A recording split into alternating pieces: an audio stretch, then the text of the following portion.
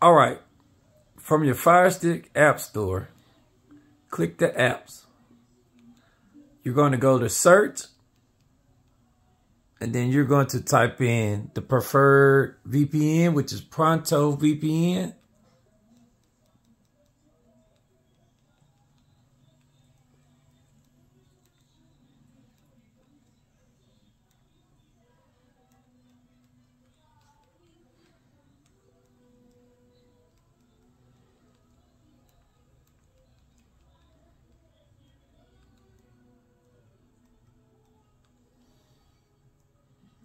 Then you're going to go down here, hit the hourglass, and hit search. Results for Pronto VPN. Going to click on Pronto VPN. Obviously, we've already have it. You're going to install it.